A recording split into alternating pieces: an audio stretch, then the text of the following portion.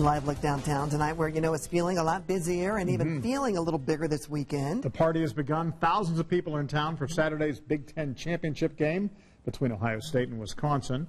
And Rich Van Wyk has a look at what the Buckeye and Badger fans can expect before kickoff at Lucas Oil Stadium.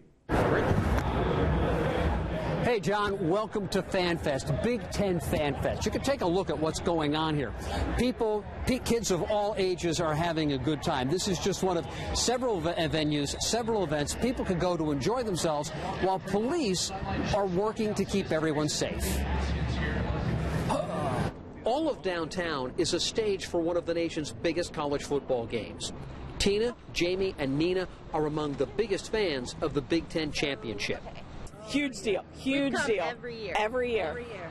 Whether we're in it or not, we come every year. This year's matchup, Ohio State versus Wisconsin, is expected to pack Lucas Oil Stadium with 70,000 Buckeye and Badgers fans. For the first time, Mike Maxwell ditched his buddies and brought his daughters instead. So it'll be a different experience, but it'll still be a lot of fun, I think. Hotels and restaurants, they'll be packed. Tailgate parties will fill Georgia Street and other locations. It will be no party, though, for police responsible for protecting visitors. We want them to enjoy the festivities, and while they're going on, we want them to feel safe. So a lot of time and effort goes into it, and we are just thankful we're working with a good team here in Indianapolis. For the Big Ten game, Lucas Oil Stadium will have the same security procedures used during Colts games. Across downtown, IMPD has added security cameras. Big vehicles may be used to block streets and protect the crowds as they did during the Circle of Light celebration. Officers will be on the streets and above them. The SWAT team and bomb squad will be downtown as well to prevent trouble or, if needed, respond quickly. Security intended to protect people and not scare them.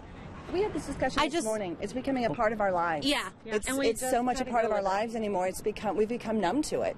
Yeah. And it's sad, but that's the way it is today. And tonight, Saturday, and Sunday. That's right. Security is going to be in place until early Sunday morning to make sure everyone stays safe. Coming up at 6 o'clock, we'll take another look at FanFest, see what else is going on, and see what people think about it. Back to you guys. All right. Thank you, Rich. So many opportunities. Nice arm.